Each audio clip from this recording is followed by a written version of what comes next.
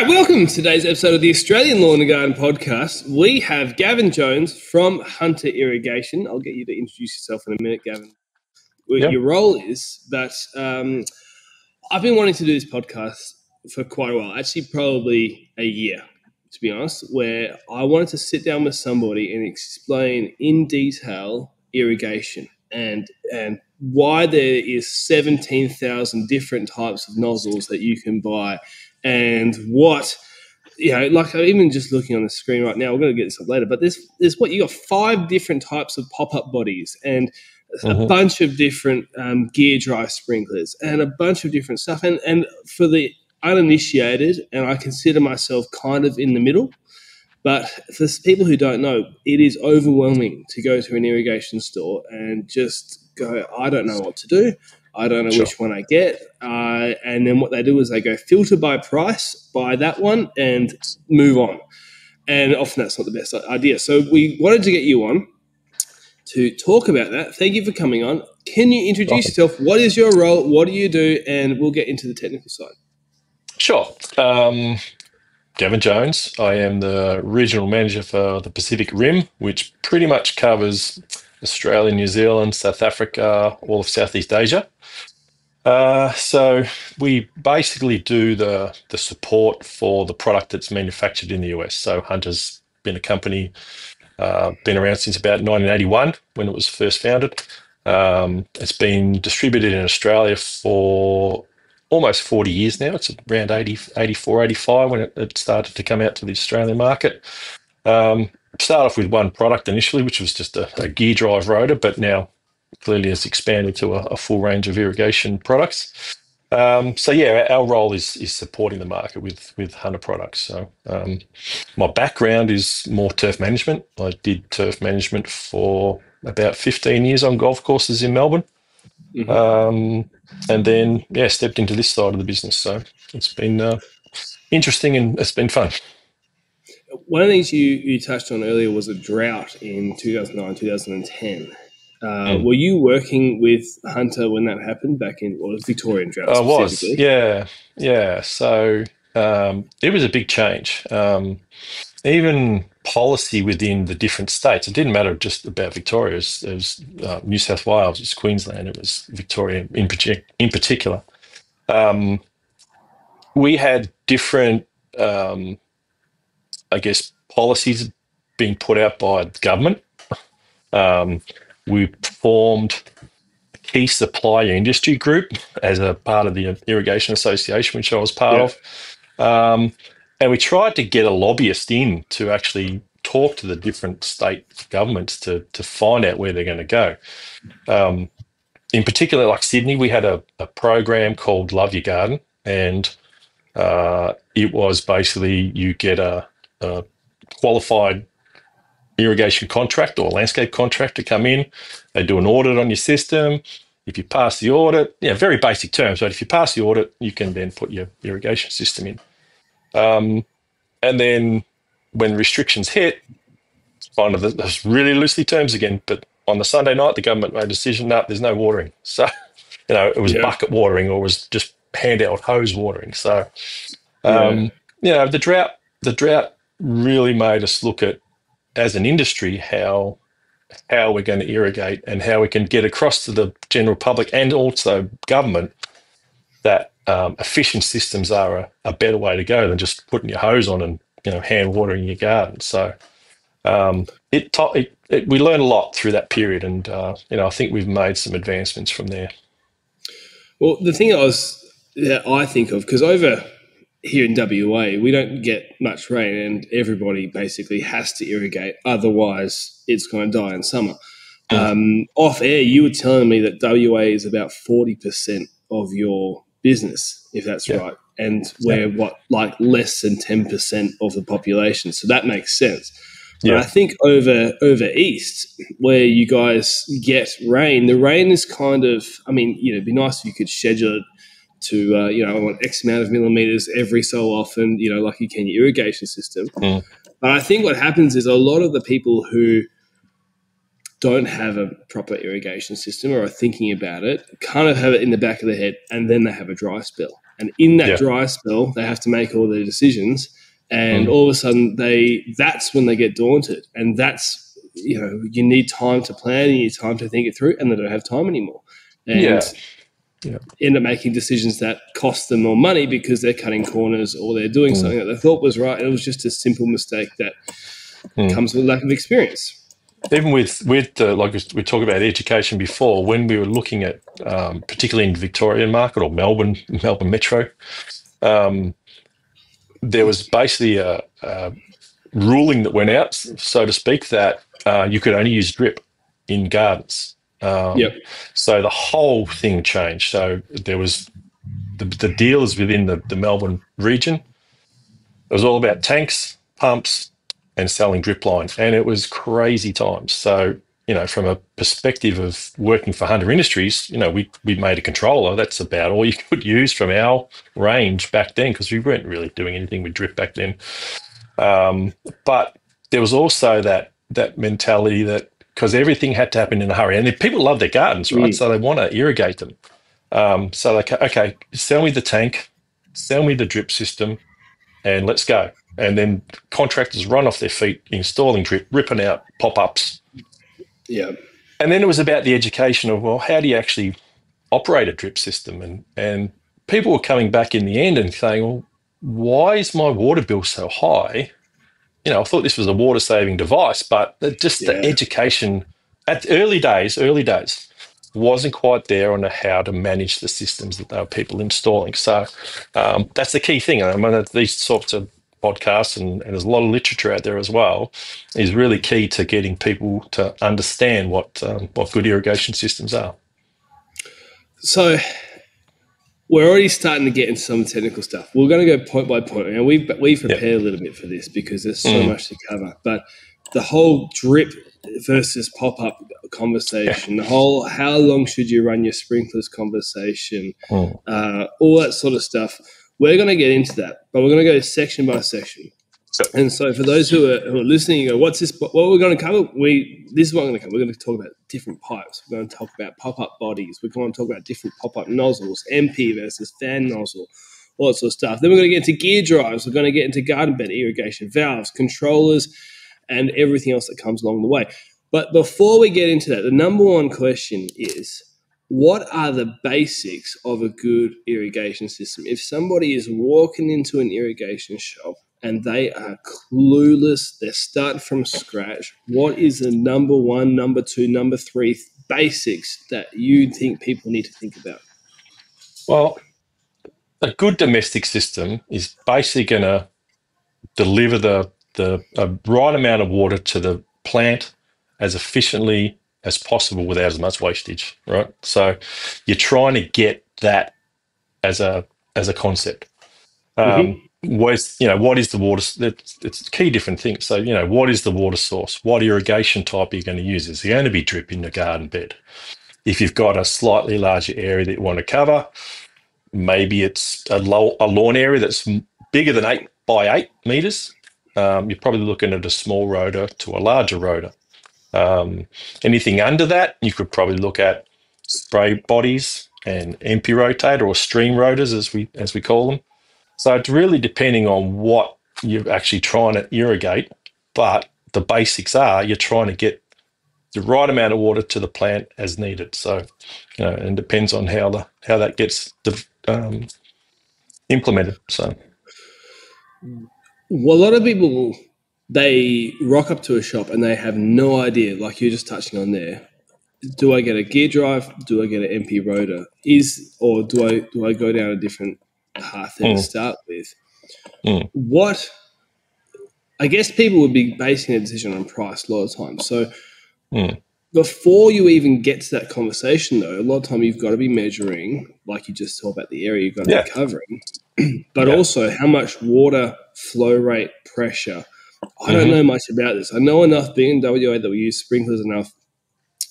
But is this something that you can do at home? Is this something that a new contractor can work out? Yeah, no, but clearly a contractor can come and do that work for you. But if you're going and you're thinking you're going to do a DIY type of system, proper design and layout is key. So there are professional irrigation dealers right throughout Australia. And that's what we try and promote, is the fact that if you have some sort of concept around what you want to do with your garden, if it's a new irrigation system, it's a retrofit, just, replacing some old heads, whatever, proper design is key.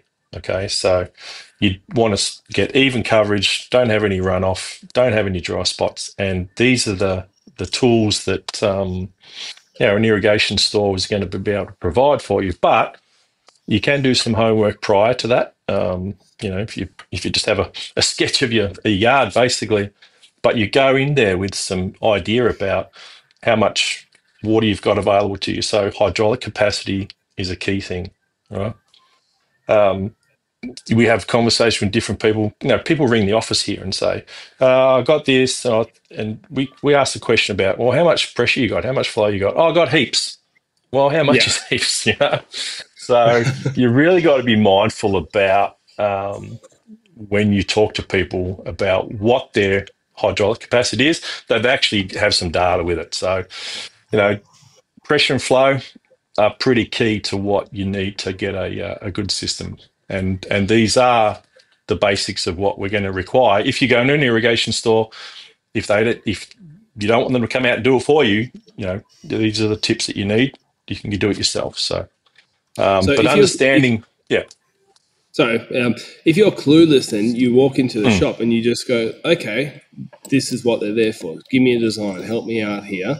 Some people get suspicious because they go, oh, well, this is a salesman. And, used car salesmen haven't done, a very good job of promoting the idea of being a salesman, to be honest.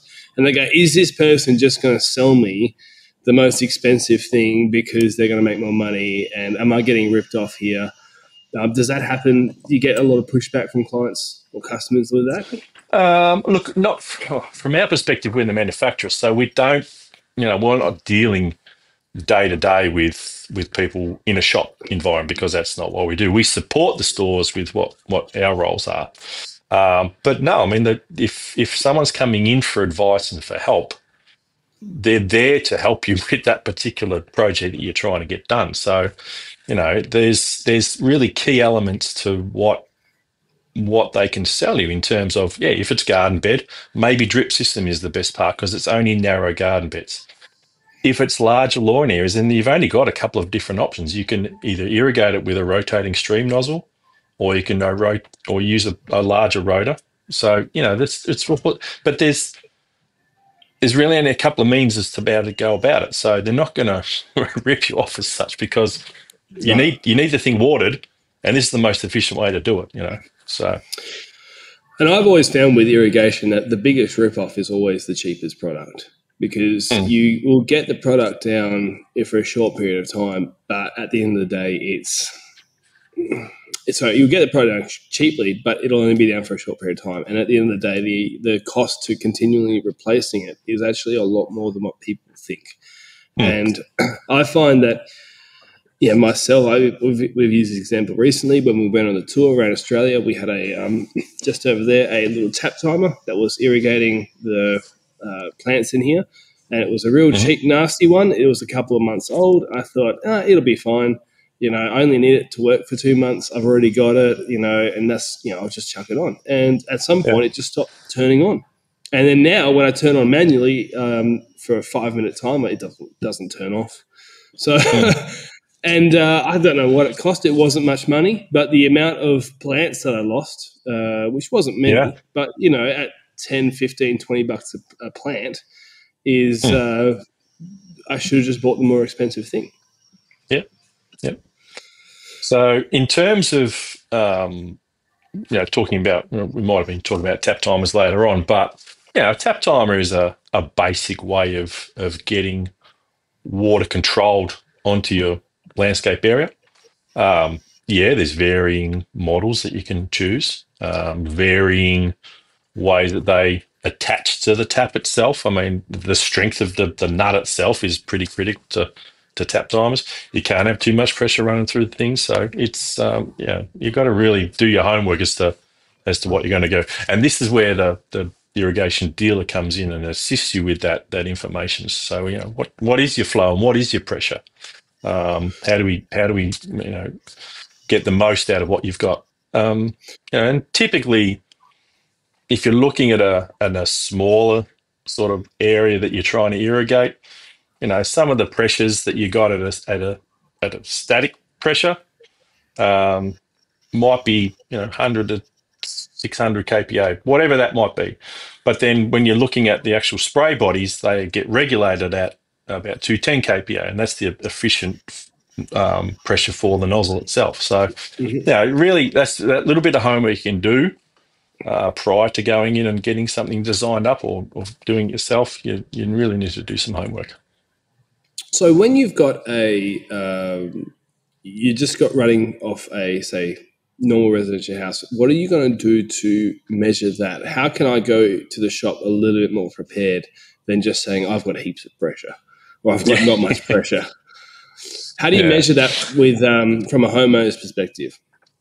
Yeah, look, they're basically, the pressure is what's propelling the water through the pipes, okay? It's generally measured in our terms, it's generally measured in kPa. You can do a flow test, but you need some sort of flow testing device, or it's generally maybe a gate valve with a pressure gauge on it, okay? And you can pick those things up from the irrigation stores. A lot of the time, in terms of just getting your flow test done, you can do what's called the bucket test. Okay, so you might take a 9-litre bucket. You need a timer or a stopwatch, and get ready for the under the tap just to see what's going on. Okay, so remove any fittings from the tap. Open the tap fully. You place the bucket underneath, and just immediately start the timer. Okay, so once the bucket's full, stop the timer, and that gives you an indication of what your flow rate is in terms of how long it took to fill that 9-litre, if it was a 9-litre bucket, how long it took to fill that 9-litre bucket. Now, if it took 17 seconds to fill, okay, and you're trying to fill it with 9 litres, you need to divide that 60 by the 17 seconds by the 9 litres. Rough terms, that might give you like 32 litres per minute. Okay, so then that's the sort of information you can take to the store and say, look, this is what I think I've got in terms of flow. And then I can give you a bit of a starting point from there.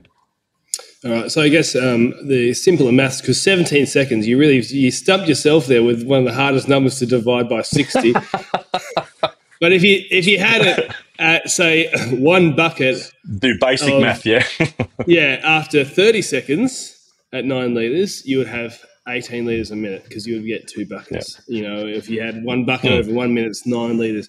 I found in Perth it's about 20-ish to 25 litres is pretty standard in the areas that we're in. I think that's kind of my understanding is that there's a legal requirement that has to be above 19 or 18 or something like that. And so I think it sounds like they're engineering it to be as close to the lowest as possible, and then going from there. Yeah. So typical, like if you're just looking at a standard mains water, taking off your outlet from the mains water, it's generally around 40 to 60 litres per minute. Then you've got to allow for the losses and what kind of system you're actually going to install. So, the flow test is, or the flow rate test is, the bucket test is probably the easiest way to do that. So, yeah. All right, let's get into the actual stuff now. We'll do this very, very quickly, this first one, but it is a question that's going to get asked a lot. The first thing is pipes. People will go to the shop, you've got your PVC pipe, and I also want to just say this from the get-go, that there would be differences. My guess is, and my understanding from people I've talked to, is there is differences in the quality of brand. As far as I'm aware, you guys don't actually manufacture, so I'm just asking you. We don't do pipes, but no. I'm asking you in this scenario in an unbiased fashion completely, but you would have your PVC pipe, and then you would have your pressure-rated blue poly line, which is more like a rural line that people use, and then your common household 19 or 25 millimeter, and sometimes 13 millimeter, I believe, but your common poly line that people just chuck some barbs and some clamps on, and that's super cheap. Is there a place for the poly pipe? It gets a lot of hate sometimes because it's cheap and nasty. What's your opinions on it? But I think there is a place for it. Depending on, it's really horses for courses. I mean, if you've got, rocky sand, like sandy soil, but it's got a bit of rock through it, whatever. Do you really want to be running PVC and doing all the fittings and whatnot? You're probably easier to run some poly as to basically the ease of installation of that. Okay. Yeah. Probably sandier soils, maybe in a WA situation they might use more PVC. I know on the east coast here we're probably seeing a little bit more poly being used now. Yep. It seems the ease of installation when you use poly and you just use those press-on fittings. Even when I travel to South Africa, they're doing the same thing. The full flow pressure fittings with the poly that they use over there. It's just simple. So you're not worrying about all the glue and all the bits and pieces that you need to do in priming the PVC. So look, the pipe guys might go, Gav, you're talking about rubbish, but it's really horses for courses, and what the ease of installation is, particularly from a domestic point of view.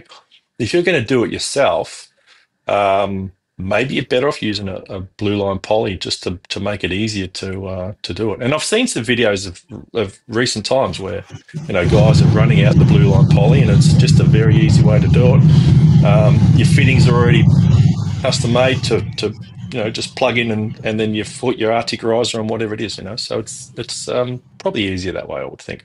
But back in the day, like when I was working on golf courses, it was all PVC, but that was bigger. That was bigger pipes, bigger diameter. But horses of course. Well, is there a pressure at which, say, you have a very high pressure at your house? Is there a pressure at which you should go? Maybe the poly isn't the best option, or is it actually that it can handle it just fine? Maybe it's the way it's been installed that's more important. Yeah, I mean, you can always put pressure regulation on. If the pressure's too high at the source, there's always pressure regulation you can put in there. You've got to put backflow preventers on. So anything that goes before the outlet into the line is always going to make a little bit of reduction in your pressure that you've got. So pressure regulation is the key as well. So look, I think the blue line poly in a domestic situation is probably fine. All right, awesome. So let me have a look at some of these pop-up bodies. We talked about this before, but I'm just going to show you on the screen. You have 5 different types of pop-up bodies here. I didn't even know this before I went on, because this Pro Spray one, the standard black one that I've seen many, many times. Yep. I'm like, yeah, I know that one. Then there's a Pro Spray with a brown top, and there's a Pro Spray with a grey top, and then there's 2 skinnier ones. And look, when I'm looking for a pop-up body, even me, and I'm in WA, we use a lot of irrigation, I'm just going to go for this because it just looks like the one that I've been using. But is that really what I should be going for? Again, it depends on what you're trying to achieve. So, all right, so some of the skinnier ones, say, you got something like a PS Ultra. Now, that's going to have a fixed nozzle on it, okay? So it's going to be an adjustable arc nozzle, but it's going to be fixed in place. There's another one there, which is like an eco rotator, which is a similar thing, but it's got a MP rotator already built onto the unit itself. So if you are a guy that's a landscaper and you know that you're going to use an MP rotator that's MP 1000, okay? So you're only going to go, 2.5 meters to 4.5 meters max on what you want your radius. You can go in and just buy a box of those things. There's probably 50 in a box, whatever it might be, and away you go. You just fit them on. You don't have to worry about fitting a nozzle, that sort of thing. So they're ready to go out of the box. Whereas if you go to the Pro Spray, and all the manufacturers do the same thing. They all have a very similar range. So a 4-inch body, so a 100 mil body, and then you choose which nozzle you want to put on. Now, generally, with a Pro Spray or other manufacturers pop up, you're going to have something that's on the top already that's going to be like a flushing nozzle. Okay, so when you put the system in, you can actually flush the system before you put the nozzle that you're trying to choose. You can put that on afterwards. So there's little tips and tricks around what you use, but depending on what sort of pop-up height you need, whether it's a 4-inch, a 6-inch, a 12-inch, depending on what you're trying to irrigate, basically. So if it's tall plants, maybe you're going to go with a 12-inch or a 6-inch, depending on how high those plants are. So really, again, it's a matter of choice. But if it's just a lawn area, a 4-inch pop-up's pretty standard. What I found... Now, the other ones, what you're saying, you talked about grey cap and brown cap. There's pressure regulation built into those heads. So, right. Okay, so 210 kPa from a brown cap, that's optimum for a spray nozzle. Okay, so if you want fixed pressure regulation out of your spray body, you can use a Pro Spray PRS 30, which is 30 psi. Okay, now if you were going to go with an MP rotator style or a rotating nozzle, you can go with the grey cap, and that's regulated at 40 psi. So really, again, depending on what you've got. So my guess is that putting a regulator in the body itself would mean that every single sprinkler would be running the same pressure, and that would mean that you would have as even a coverage as possible. Yeah, correct. Now, correct me on this. I heard this once, and I didn't check it, but my understanding is that if you have a sprinkler line, say you have a single, we're running off a tap, just to keep it simple, and we have a single 19 mil poly pipe straight off the tap, and say 10 sprinklers are running off that pipe. The pressure coming out of them without a regulator does it get less the further it goes, or it gets more the further it goes? There's something, I can't remember exactly, but I remember someone telling me that, yes, even though they're on the same line, they don't actually quite have the same flow rate or the same pressure. Is that right? Am I wrong? Am I misquoting something there?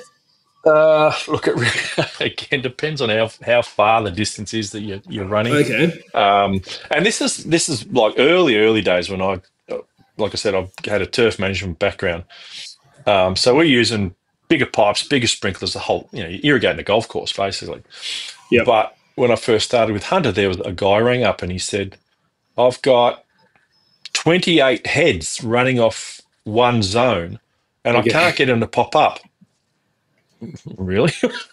So again, people have to have that knowledge or gain that knowledge, or do some research about how much actual flow is required and how much pressure you get based on that flow for the sprinklers to pop up. I mean, 28 sprinklers, like he probably had I can't remember what it was a long time ago, but he had far too much popping up or trying to pop up with the amount of flow that he had, so it's you got to do your homework. So I'm trying to find, I'm Googling whilst you're talking. I know that you've got a chart somewhere with your different nozzles. I'm just trying to find it right now, where it'll tell you exactly how many liters will roughly, depending on the pressure and everything as well, right? But how much water comes out of the sprinkler. And let's say, easy math, this could be completely wrong, but let's say you're watering 1 liter a minute is coming out of each sprinkler, right? And your flow rate is 10 liters a minute. You can fit probably 10 sprinklers, and maybe you'd want to go a little bit less, right? But is that about right with the concept there, even though the literage would be wrong? Yeah, look, it really depends. When you look at, I think we're going to get into rotors a little bit later, but when you look at, say it's a sports field rotor, you're generally looking at around 60 litres per minute because of the nozzle size that you're choosing, and you're probably throwing 20 odd metres with that particular nozzle, okay? Yeah. So at 60 litres per minute or a litre a second, you're going to have around that 25 to 30 mil application rate per hour. Now, if you're looking at a PGP on a similar thing, because one of the questions I remember you kind of asked this about a sports field, if you had PGPs on the same line as an I-25, that doesn't work because they have a totally different flow rate required, and they have a different precipitation rate that they're actually going to put on based on the nozzle selection that you've got. So, it's litres per second or litres per minute. You look at the charts, and then you can sort of base it on that. So, Back to we'll talk about the nozzles and everything more later, people, because it's kind of like we got to cover. The problem is with this type of education is that everything relates to everything. It's so hard to talk about the body without talking about the nozzles, and then once you start talking about nozzles, you start talking about different types of sprinklers, and then you're talking about all that sort of stuff. But if we just get back, one more question I did have about the sprinkler bodies is. I'm not going to throw any brands on the bus because this is not what we're trying to do here. But you have said on your website, the Pro Spray, meet the strongest, most versatile spray body in the industry. Now, the strongest is, I'm going to ask you about that in a second, but my experience has been that the cheaper the body, that they do actually crack, they do actually break, they become brittle in the sun. And we had this client, and it was very frustrating. They had a brand that was a cheaper brand, and it's a package client that we were servicing. So they were paying a lot of money. Their sprinklers, the tops of their sprinklers were, like most sprinklers, exposed to the sun a little. And we had this season where every second or every single visit we rocked up, another sprinkler had cracked on the top. And because of that, and we're talking about a big circle crack. Like, I'm not talking about a fine little hairline fracture. The pressure, the sprinkler got more and more brittle, and the pressure had gotten more and more to the point where we were essentially lost all pressure in that system because it was all coming out of this gaping hole now on the top of the sprinkler body. And it kept causing problems with our package because, you fix it, you just replace the sprinkler. But it was like they all had the same or very similar amount of damage from the sun, that they just all decided to go roughly at the same time.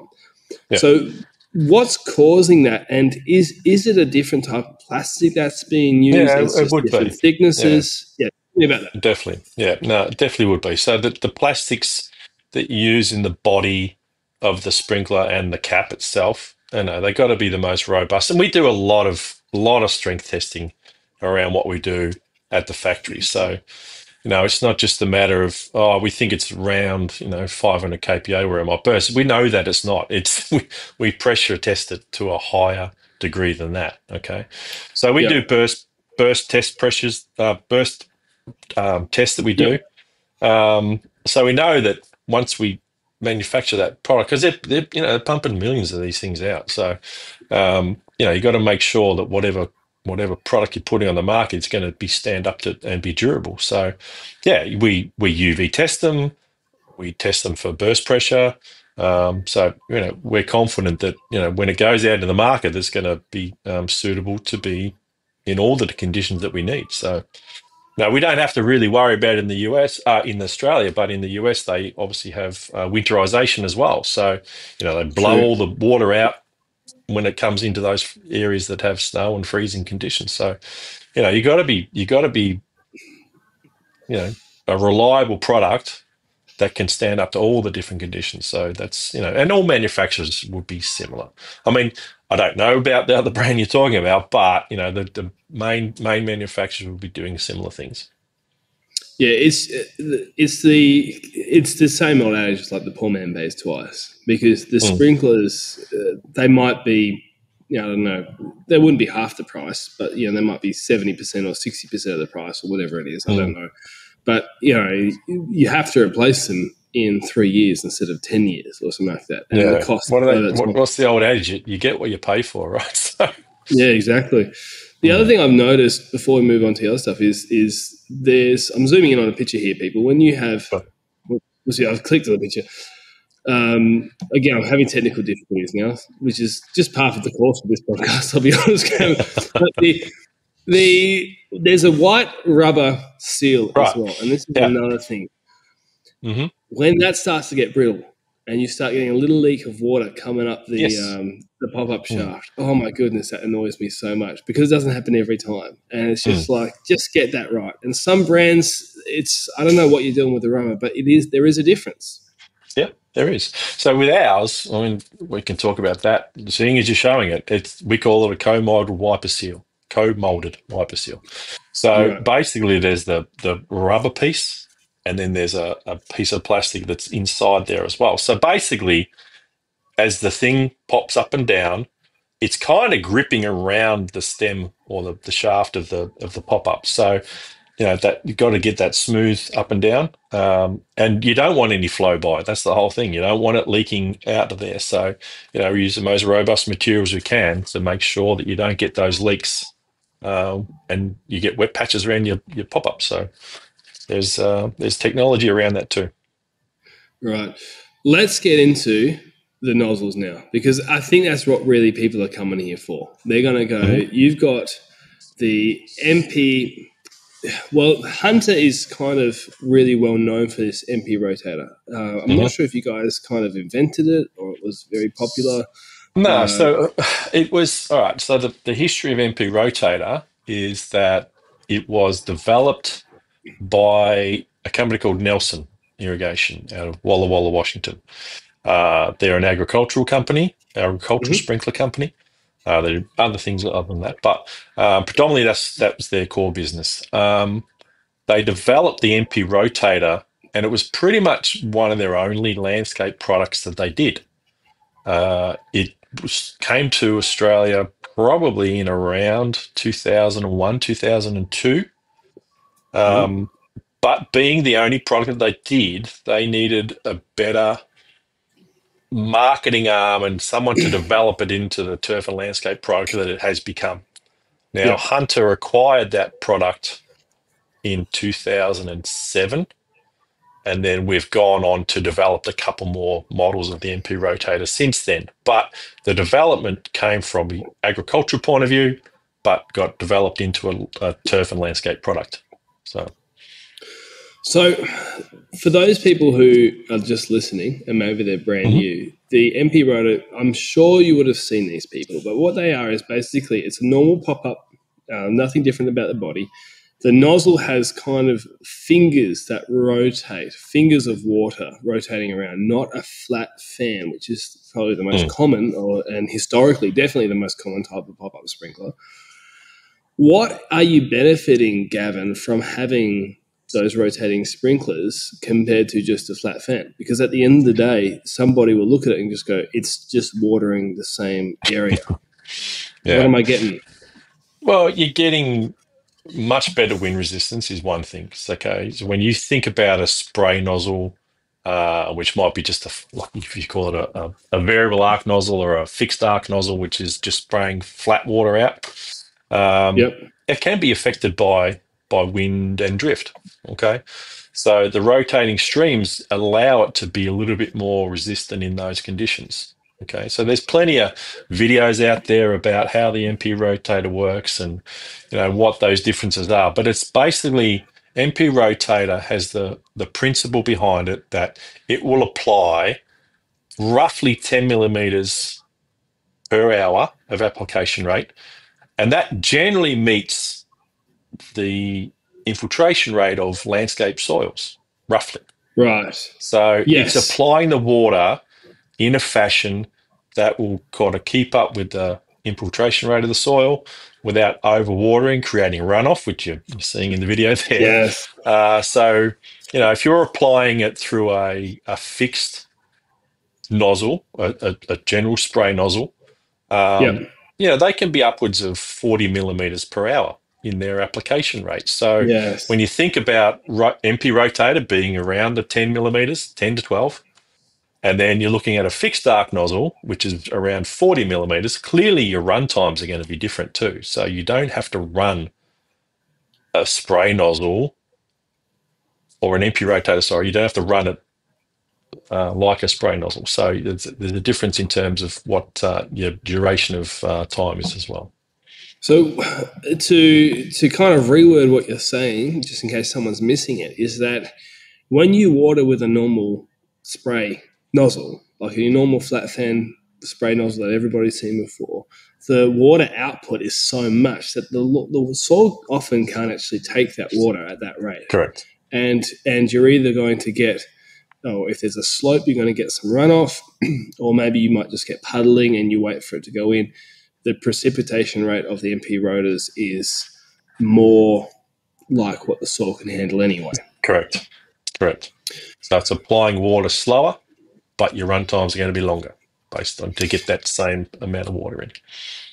One thing that I've seen, it was on the video, I'll put it back up again, but there was a section in the video where it was talking about, for those who are watching, listening, I'll try and describe it, but they've got, what I understand is that the further away from the sprinkler, the less water is actually hitting the ground, or maybe it's the other way around, I can't remember, but basically the water output is not actually even.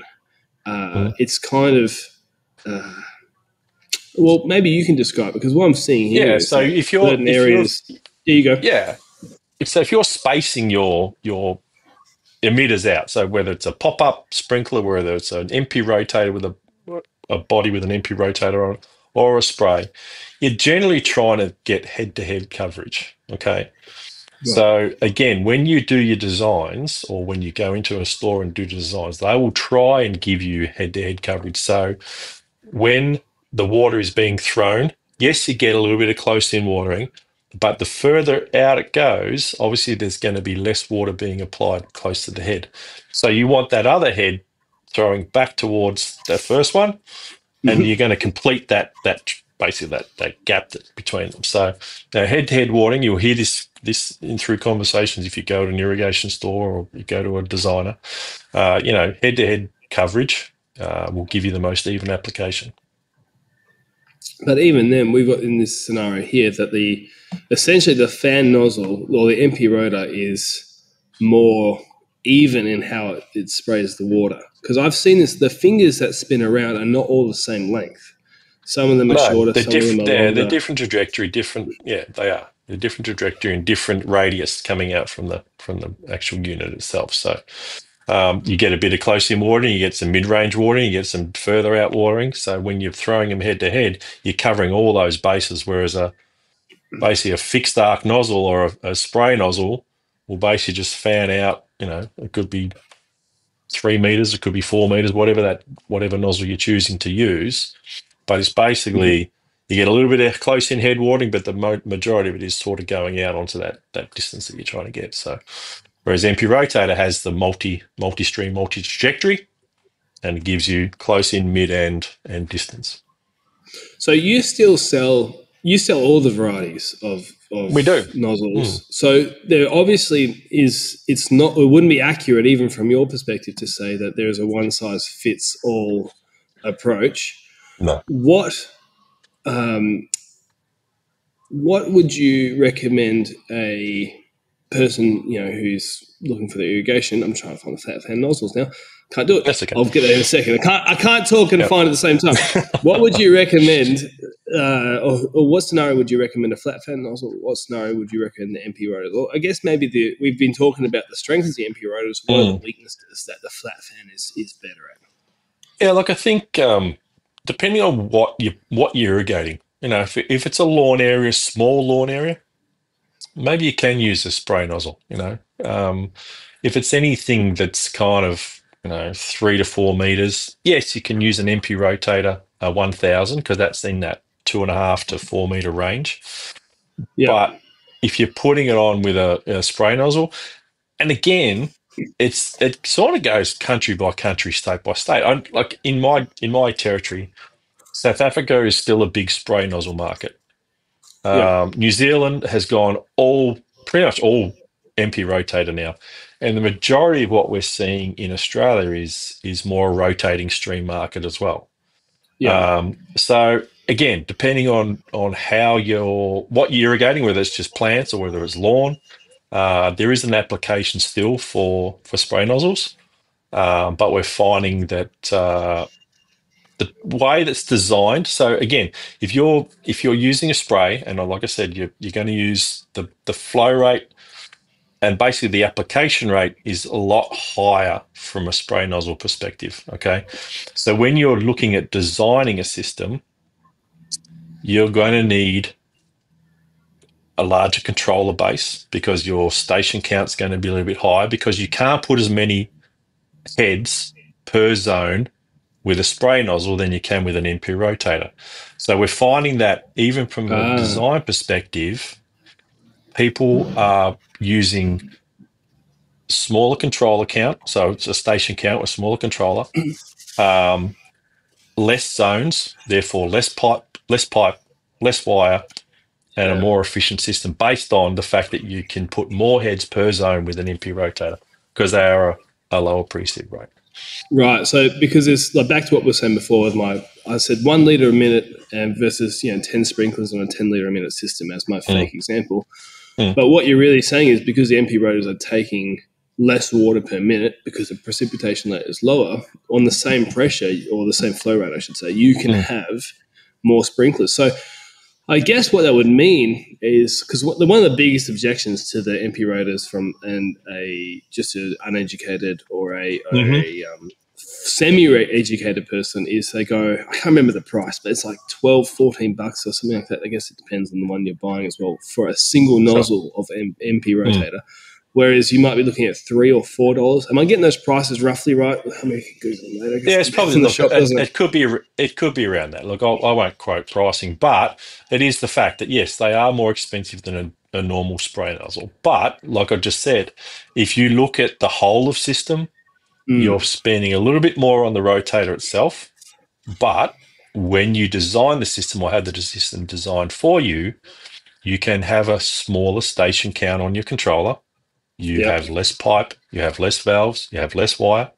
So it all kind of balances itself out. So, and you get a really efficient system. Yeah, exactly. So I can definitely see just running some numbers in my head. Like you go from a 4-station to a 6-station controller, that's a couple of $100 or maybe $100 more. If you're getting a extra valve here and there, more pipe being dug, I can definitely see the difference there. The problem I see sometimes, what people do, talking about the price, is they don't know the difference, and so they just go and grab say the NP rotors reach the end of its life and needs to be replaced. They stop spinning every now and then, or they get blocked maybe, and you go, okay, I've got to get a new one. That happens. I go to the shop and go, do I want to spend an extra $8 or whatever it is? And, no, I'll just get the fan nozzle, and they put a fan nozzle on an NP rotor system. What's going to happen if we're doing that? You balance out basically. So you're putting in something that's using 4 times the amount of water on one head. Okay, so it's going to throw your system. It's going to throw your system out basically. So if you've got rotators on one particular zone within your garden, stick with that. Don't chop and change and try and mix and match with sprays and rotators. It doesn't really work. They're designed to be working as a system with one particular head. Okay, so don't mix and match.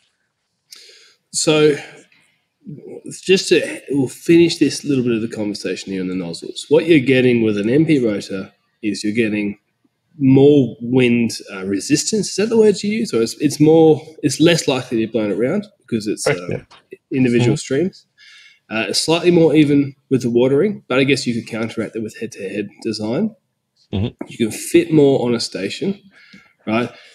But I guess what you're saying is if you have a really small area, it probably doesn't matter so much. You could probably just chuck a fan nozzle on, and I guess there'd be some other scenarios where you might want a fan nozzle.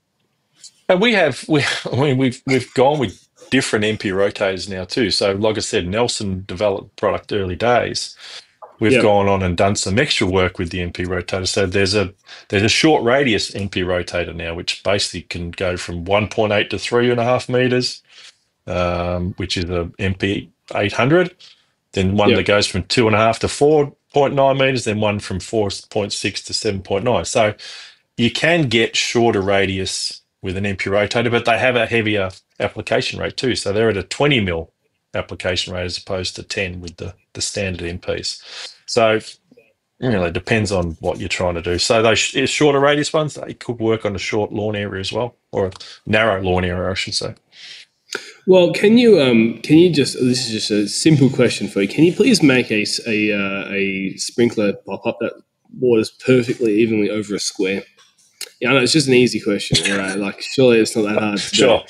Yeah, no problem at all. I'll get the engineers on it. That's the thing. Like you get these people, it's like we're using these circles because everything has. Yeah, I guess it has to be a circle if it's the way the sprinklers work. And you're trying to make them into some, landscapes, strange triangular geometry and all that sort of stuff. And you just go, man, it would be nice if you could just talk to the nozzle, like I don't know, some sort of Bluetooth connection. I need you to water in this exact area perfectly, no overspray.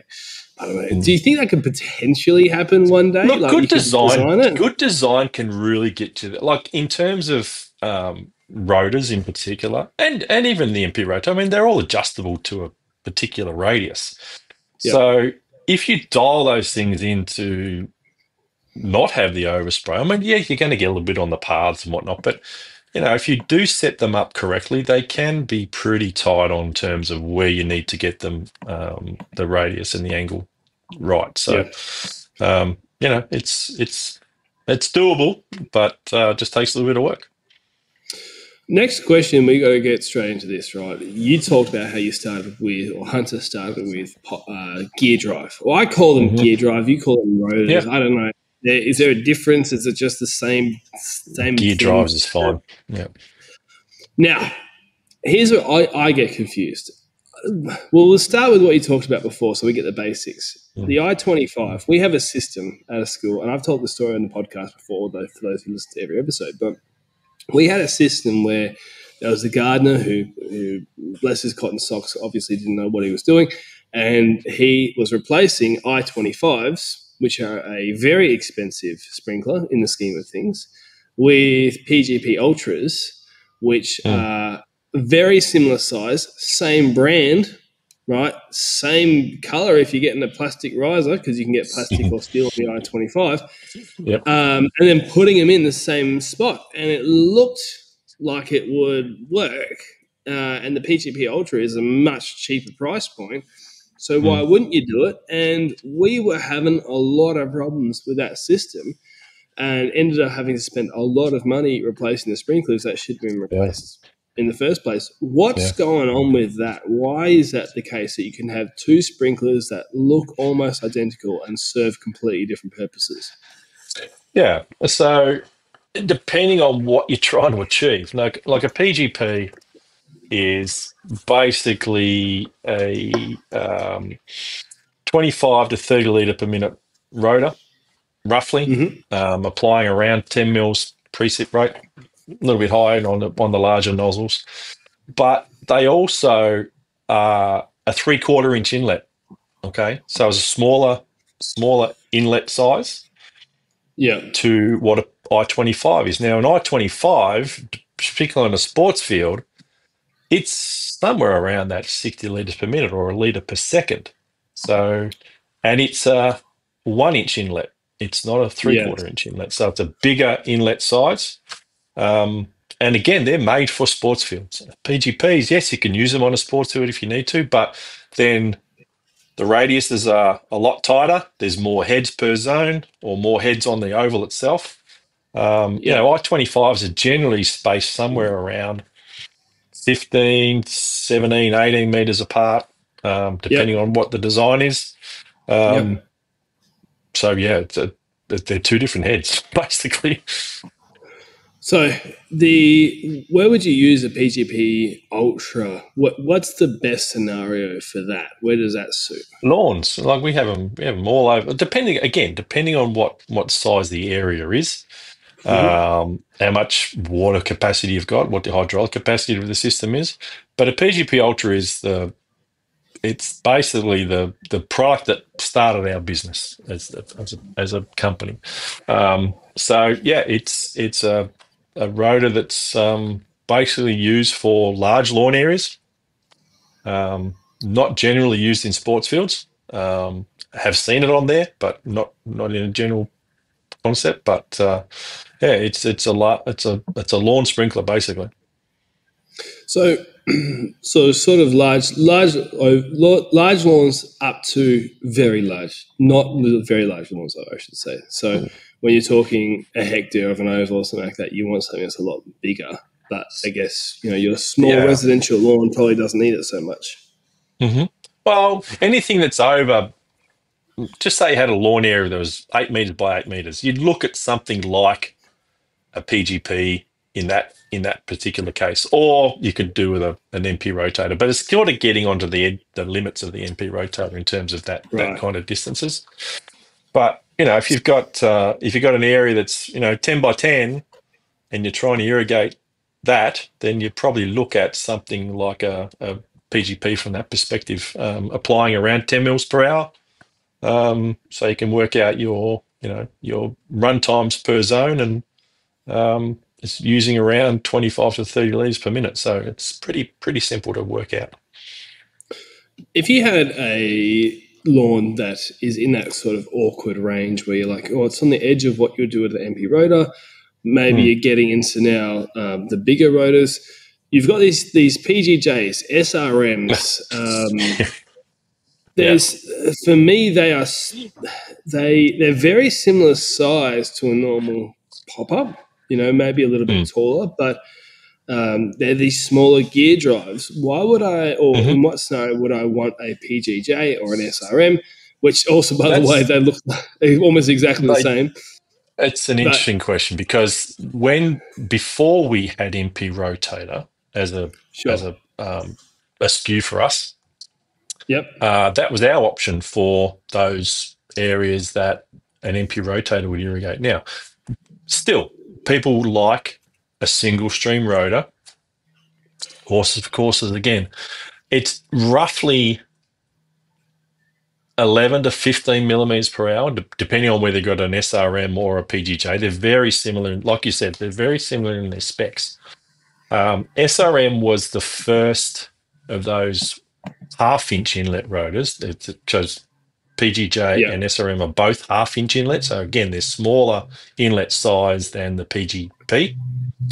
But they're very similar with their nozzles now as well. So the nozzle range, the trajectory is pretty much the same these days. The SRM has a 1-year warranty, and the PGJ has a 2-year warranty.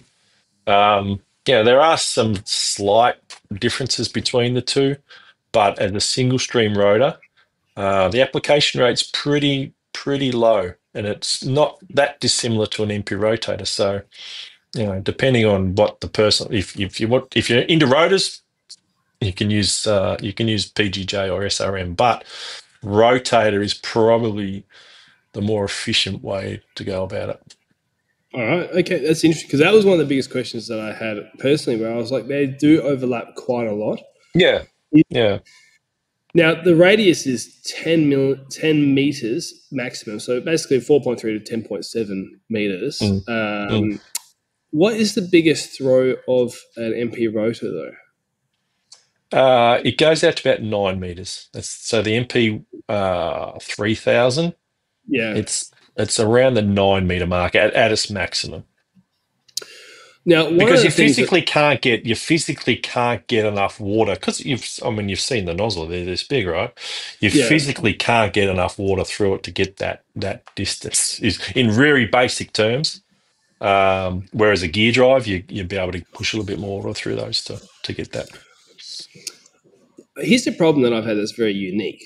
That I haven't seen it before. Maybe it happens all the time. Maybe I'm just inexperienced. But we have at this same school, we have a section that is on MP rotors, and very strangely, it's the only section that is.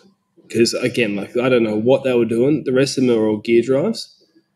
But what I have found is that there's this kind of weird algae or something that grows in the pipes when it's not being used. Yeah. And with the MP rotors, there is a filter, and it blocks the filter. And then I've got to go out and just clean or replace every single one of the filters on this system. Now, I don't know if that's because I need to put something in the pipe to clean it, or do I don't know, what do I do? But one of the things that did cross my mind is replacing them with these SRMs or PGJs for the sake of just a larger hole, and maybe it would just blast the stuff out of the hole, not needing a filter. Now, do you know this algae stuff I'm talking about? Has that ever come up before? Or is this just a weird thing with what we've got? No. We've come across all sorts of different scenarios where that has happened. So um, any sorts of little crabs and little scale and all sorts of stuff. It wasn't just algae Yep. growing in pipes, you know. So um, yeah, there's obviously things you can do to treat the water prior to that, which goes into a whole different whole different conversation. But yeah, look, the filters on rotators on spray nozzles are a certain mesh size, and they are to filter out any of those impurities that might be coming through the water.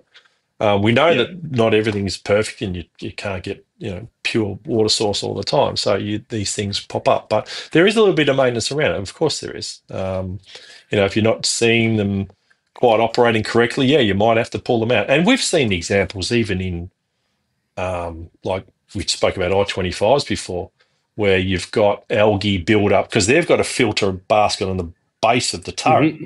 Okay, Hmm. when it goes up into the base of the unit, and you get that all gets clogged up as well. So there's even maintenance with larger rotors as well. So there is generally a filter basket on the base of the rotors, and that's if it's not getting caught on the NP rotor little filter, it's going to get caught on the, depending on how much algae there is, it's going to get caught on the filter basket of the rotor as well. So they're still going to have to do maintenance of some description. So I'll be thinking that you probably want to treat the source Yep. to try and stop the algae as the ultimate aim. I wonder. I was thinking like all those standard cleaning products I'd put to clean something like that would probably kill the lawn. Do you know what I mean? Like I don't want to fill my pipes with bleach Yeah, but there's some blast it products. out. I can't remember the name. I ran into a guy one time who was treating it with non-chemicals. He had a way of treating water without the chemicals, and it was an Right. inline filter kind of thing. But yeah, I can't remember what he's called. That's a long time ago. Yeah, there's all this stuff that, yeah, again, people who become specialists in this field, we don't do a lot. And one of the reasons that we don't do too much irrigation is there are so many little Hmm. things like this. And the amount of, if you want to become an irrigation specialist, the amount of little things you got to know and the amount of parts you have to stock in your ute, Yeah. because it is so annoying when you're fixing a problem and you go, oh, I need a certain type of fitting for this one strange thing, and you go to your ute and you realize you've run out and you've got to drive 20 minutes just to get one $3.50 part, drive 20 minutes Sure. back again. And so I think a lot of people kind of avoid that. But then having said that, it is great money being in irrigation for at least 6 months of the year because you're highly sought after. People really want it, and they'll bite your hand off sometimes. Whatever price, give me whatever price because it's dying. I just want a solution. And it is the case. I mean, we get a lot of information back from contractors and whatnot that say, they are flat out. Peak of summer, they are flat out. People love their gardens and they want them to be beautiful, and they've got the opportunity to irrigate them because we're not on restrictions. Can't think of too many places on restrictions at the moment. So, we're coming into another good season, hopefully this year, that everybody's going to be irrigating and have beautiful gardens and lawns. So it is, people are in demand when they've got that knowledge, particularly. You talked about before drip and line and that Hmm. people needed some education on it. So what are we getting wrong with drip and line when we're installing it? We do. All right. I'll preface this by saying we do have a range of drip products in our range of product that we do. We don't do a lot of it in Australia. Okay, there are companies here that are specialised in drip systems, and we'll refer to those guys as much as possible. But we do carry the range of drip line. One of the things that I discussed earlier was the fact that when the drought came, people were so adamant that they want to irrigate their gardens, their lawns, whatever it was. The only option we had was drip. And I think the fact that people were going out and buying it, maybe installing it themselves, maybe having a contractor put it in, and not really being educated properly on how drip systems work and how much water they actually use and the maintenance of them, that we got caught out. But this is, I mean, this is a long time ago. This is probably 2009, 2010. And a lot's changed since then. There's been a lot more education around on how drip systems work. We saw drip systems going into sports fields, and people were gearing up, like contractors were gearing up, running, 5 lines of drip on the back of a machine being towed by a tractor. Those, I don't know that those systems are still around, to be honest. But in a garden perspective, yeah, that's, drip is a key component of those systems, and probably still is till today. Of course it is. And it's basically getting water to the source in the most efficient way. So, like we spoke about earlier in the program, is that you're trying to get the right amount of water to the plant as needed. Okay. Yes. Now that can be drip line. It can be little drip emitters. So just these point-to-point emitters that you can put on. There's all sorts of different ways you can do it. One of the things that I struggle with dripper line myself is not knowing. I'm trying to find a good photo first. Again, I shouldn't do anything on the laptop and talk at the same time. That's always a recipe for disaster. You don't see what's going on under the surface. And I think because of that, people will have sometimes issues with a plant because the plant's too far away from the dripper line, or they'll have issues with how much water they're putting out because they've got it set for 10 minutes or something like that. And they go, 10 minutes should be enough. But they don't actually see how wet that's making the soil or what that really means. What is – there we go. There's a photo. That's what I was looking for. What is the kind of spacing that we should be running these dripper lines like? Because what I've seen is, and I've made this mistake myself as well at my own house, is just chucking some dripper line, a single line through the garden going, there's a hole next to my rose there. She'll be right. And keep running it because it's a little bit more complicated from the basics that I understand. Yeah. I mean, there's generally like a 30 centimetre spacing or a 45 centimetre spacing in terms of how they line up. Some of the way you'd be more point source emitting. So if your plants are a little bit more sparse, maybe you're better off with using just a solid drip tube, and then having point source emitters going to each of the different plants. So then using a little bit of 4 mil line with a drip emitter on the end of it, and then you're basically dripping towards those plants as required. So instead of just running drip line, and that's the same thing, like running rings around trees and this sort of stuff. I mean, it's going to irrigate the tree, no problem at all. But depending on how that is set up, maybe point source emitting is a better way of doing it if the plants are a bit more sparsely set out. When you're doing a dripper line, right? Like, so it's just dripping out of an individual spot, an individual hole in the pipe. Is it getting to the point where it's actually spreading out in the soil much, or is it really just going straight down? Because I feel like this. Well, it goes down, but if you look at sorry. Yeah, no. So if you look at some of the videos and whatnot, basically it kind of forms almost like a droplet size, so it encases around into the soil. So you got if you look at some of the videos, it's a little bit different to just completely wetting out the whole space. So you're really depending on how you're running it out. It's horses for courses again. Yeah, because I can kind of see, like you say, a sparsely planted garden with a lot of large trees with large roots. You could put some drippers in and it would probably cover it just fine. But my experience, at least, is like small plants, like let's say annuals, like a lobelia or something like that, or a petunia or something. You've got to have it right next to the drip line, right next to where the maybe the word emitter is what you were using, but right next to where it's actually coming out. Otherwise, you are going to struggle because it's not going to spread as far as a pop-up would, I'm guessing. Yeah. Look, when we would, again, I kind of refer back to the drought, and we were looking at what were the best options for, in particular in Melbourne, what were the best options for the big street trees? Now, a lot of the time now you see a drip ring around a tree, something like that. When the drought was on and we are trying to preserve those big street trees of Melbourne, some irrigation consultants got together and they actually came up with an idea that instead of having a drip around it, they would use, they basically cut trenches radially out from the trunk of the tree, line those trenches with some gravel or some mix, and then they Yeah. would have a bubbler nozzle inside the trench.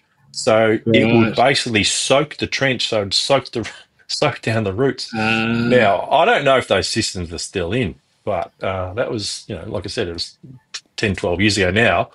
But they looked at different options too. Do we use drip? Not sure. Let's try this. And so they come up with this bubbler in a trench idea. So again, bubbler nozzles are another way of irrigating, and you're soaking around those trees. So there's all micro irrigation is something we do have in our range, but there are other companies that probably do it, more of the business in Australia than what we do. let's get into controllers Sure. because we're at an hour and 11 minutes, by the way, already, and this is something that you're well known for. So we've got to get our act together and keep going on. I have a question whilst these are loading. You've got these things called nodes. Here we go. Bluetooth nodes. The picture hasn't loaded yet. But what they are is kind of like a portable controller. Is that right? Or could you explain it to me? Because I've seen them at some jobs we've done, but I don't quite understand them. I'm interested. A node is a battery-operated controller.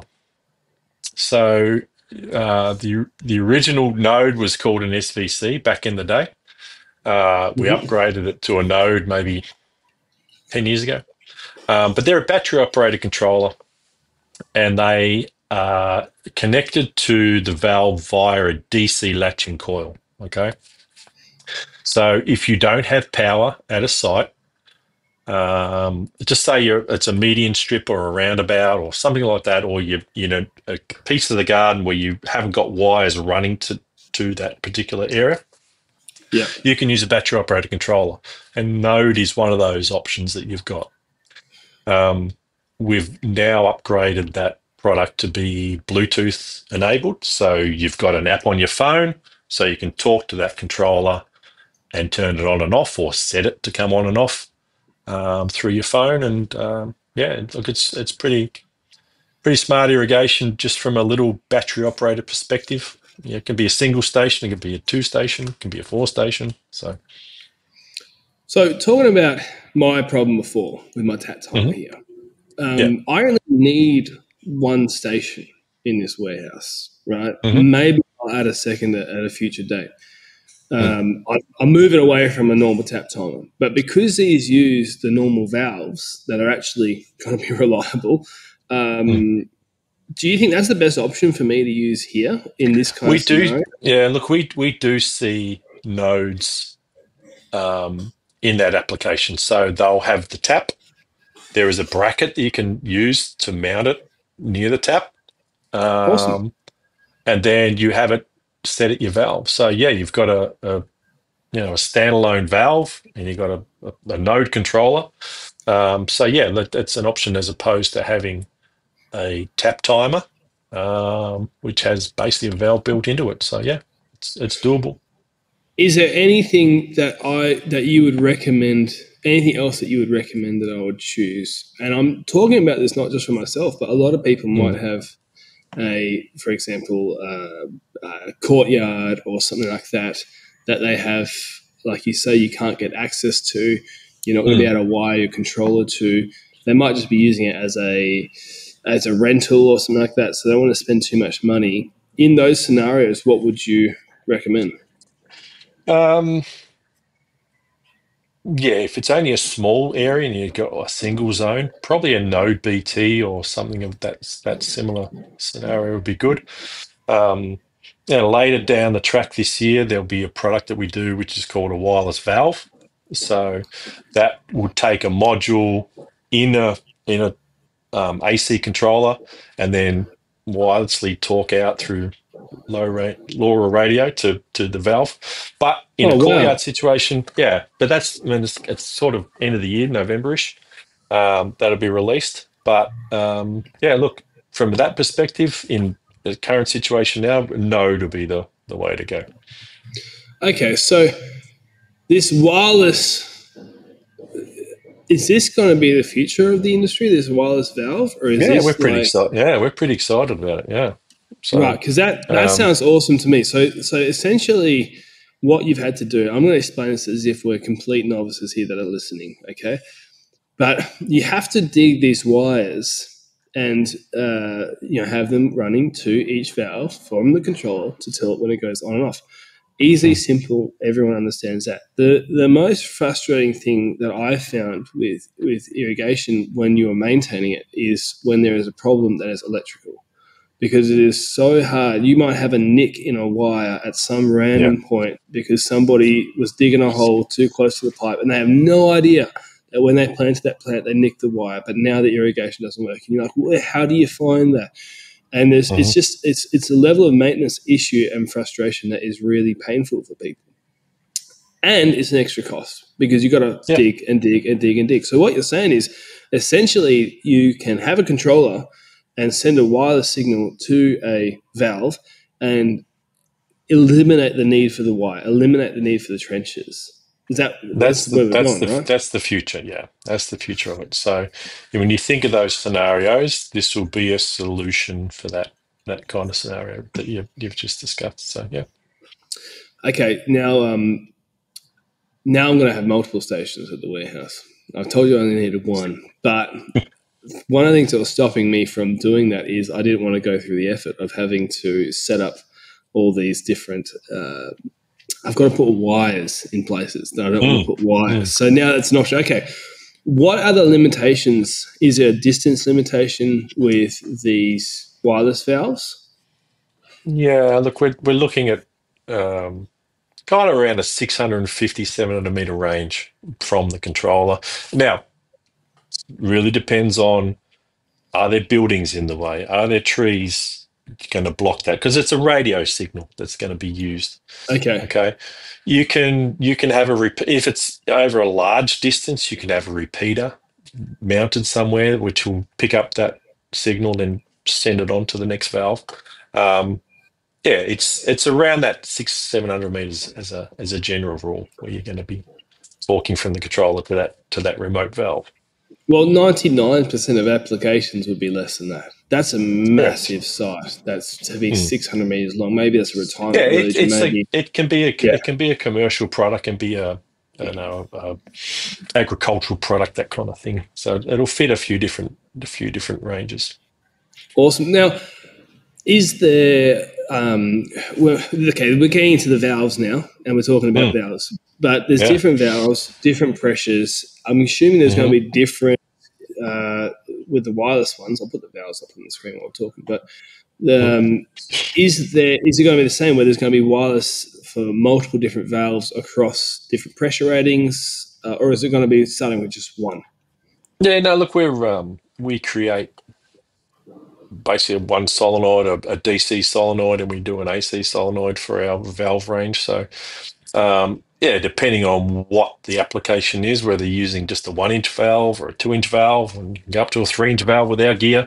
The solenoids are matched all the way through. So, but yeah, really depending on what that system is, to which valve you're talking to. Nice. And what are we going to expect, or what should we expect price wise on these? Yet to be determined. The marketing material will probably be out by early November, and then we'll Yeah, have a better guide as to what that will be. I guess it's tough, like to release a new product because when you're, I understand a little bit of this, but the accountants, this is the nightmare they would have, is that a lot of the supply and demand is what drives the price. And before Mm. you've released the product, you can only estimate what the demand is. And if you go a little bit too expensive, no one buys. Or you get Mm. less purchase, a little bit too cheap, maybe everyone buys, and you realize that you didn't. You're not making any money off it. So Mm. Yeah, I feel sorry for those guys having to release that. Tough job. That's their job, though. They're in sales and marketing, so they need to get an Yeah. understanding of what the market can take. What makes a just try and keep this brief. I want to keep this to an hour and a Sure. half. Yeah. What is the difference between going back to controllers? What's the Hmm. difference between a really good controller and some rubbish, really cheap thing? Is it easy to spot in the shop? Is it just price point? What should we be looking for? Good question, because a lot of what we see now is Wi-Fi based control.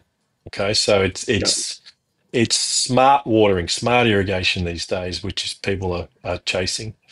They want some sort of phone connectivity where they can turn the controller on and off. Um, they want to be able to remotely access the controller. They want to be able to use smarter technology in terms of weather data to actually base your Mm-hmm. scheduling on, not just time-based watering. So you're scrolling through the range there. There are some of the controllers further up the list that were basically just time-based controllers, but you might put a sensor with it to give you some sort of weather data. Yeah. Whether it's just a basic rain sensor to shut down the controller when it's raining. It's simple stuff. But we are seeing a lot more controllers now that are Wi-Fi based that are smart controllers. When we say smart controllers, using weather information to be able to do your scheduling. Yeah. So, do you feel that these older, simpler things, they're a dying breed, or do they still have a place where it's a I simple? don't think so. No, because even even some of the ones that we do, like the X2, the control that's sitting on the screen there, it Yeah. can be upgraded to be a smart controller by putting a Wi-Fi dongle in it, as for want of a better term. Um, but there are still some of the controllers in the range that, are just they time-based watering, but you put so we've got a product called a solar sync, which takes in um, solar radiation to basically do your adjustment based on that. So temperature and solar, it's some smart sensing that go onto a time-based controller. So again, it's horses for courses how you want to control your system. Yeah. But yeah, the basic controllers are still there and still available. What I found, it's very interesting having this conversation from the efficiency or the wastage standpoint, because my belief is that people will drive past a house with a very nice green lawn, in Western Australia specifically, and they'll say this person must be watering a lot. But what I actually find is that a lot of them, not all of them, some of them do. Some of them are just watering, and we've got restrictions. Some of them are breaking those Mm. restrictions. But what I actually find is that a lot of those people, they're just being really intelligent with how they do it. Yeah, And yeah, when you're talking about these sensors and all that sort of stuff, that to me is that those people who use that sort of product will use way less water and get way better results than the people mm. who sort of just chucking their sprinklers on, and then someone drives over a sprinkler and they've got a nice water feature in the front yard, and they water it at 4 o'clock in the morning, so they've never noticed, and it's just rushing down into the stormwater drain, and it's all being wasted. And at the end of the day, they then look at their neighbour who's got a beautiful green lawn. They go, they must be watering way more than I am. But what you actually might find is that they're watering less, and none of it's being wasted because they're being Yeah, intelligent about it, right? yeah. Western Australia is a great example. Um, the Water Corporation has um, a program in place which encourages smart irrigation. Okay. Yeah. Now you use a WaterWise contractor to come out and does an audit of your system. You can go and purchase a controller from a WaterWise registered dealer in Perth, and even in the Peel region, I believe. that will then give you smart control, basically. So they're encouraging you to have an efficient system, which is fantastic. I mean, I wish we had more of it on the East Coast. I think we're starting to implement a bit of that, but Western Australia, like we said at the very start, it's generally around 40% of the business that we do, but there's a reason for it, because reticulation, as you say, is a big part of what you do in the Perth region. And if you can get smarter control and be more efficient with it, and it's encouraged by your water corporation, everyone wins. Yeah, and there's I guess it's more pertinent here because we don't get the rain, and so there is more incentive to do it. No, I agree. That's one of the smartest things that they do. The water restrictions. What I wish they did is I wish they had the water restrictions be a little bit more seasonal, like exactly what you're talking about. Because what they say is, you're allowed two watering days per week from September through till May, I believe. But the reality, and then you have your sprinkler ban. In winter when you don't need it at all. But winter. The reality is most of the time you actually don't need 2 watering days in September. You could take those 2 watering days and chuck them the extra, cap them then and then use them in December or use them in January. We almost never actually need to water the lawn after April if it's really healthy going into it. So you could take all those days and put them in January and February, and where you actually really need it, which is late November through to kind of mid-February or even late February. It's like, sweet, we can get some, extra water in then. And I wish there was a little more flexibility with that. But other than that, they actually are pretty intelligent, and it's based off how many millimeters you're using, not run times. They're trying to encourage the MP rotors because they have less wind drift, and you're using It's using the right technology to get the most efficient. Like we said right back at the start, using getting the right amount of water to the plant, lawn, whatever you're irrigating. As efficiently as possible. And, there is technology now that allows you to do that a lot smarter than just that. Back in the day, the time-based watering, some of those little slide dial controllers that you used to have, 5 minutes here, 10 minutes there, whatever it was. The efficiencies and the manufacturers putting the effort in to make them smarter has been a big advantage now. So, and we're seeing that water corporations and hopefully governments are taking note of that. And if it comes around to drought again, particularly on the East Coast, we've been through it a couple of times. I know it seems like Western Australia have had it sorted for a little while, better than what we've had. But as long as they're listening, that's the whole thing. We're trying to tell them that if you have an efficient system and it's designed well and you're using the right products, that it beats hands down just standing there with a hose just watering your plants. And it's just the most inefficient way you could do it. Well, mate, thank you so much for coming on. Welcome. Where can people find Hunter and more information about the products you do? Yeah, so we are sold through nearly all professional irrigation stores in Australia. You will not find us in the big box stores. You will only find us in professional dealers. Information is, you showed the website, so thank you for that. There's a lot of information. There's a lot of video content on that website. We have something called Hunter University, which is on the website, which is free training materials that you can use. There's literature like the residential design guide here. If you ring the office number, we can send those out. There's a lot of information that you've got at your hands. The residential sprinkler system design guide is a key. Helps you through all that process about how to design and what you might need to take to the dealer to help you with the design of the process, the project. A lot of literature around these days and a lot of video content. So it's all there. Sounds great, mate. Thank you so much for coming on. And you're welcome. Hit up that website, and everybody else, I will see you in the next podcast. Thanks, Luke.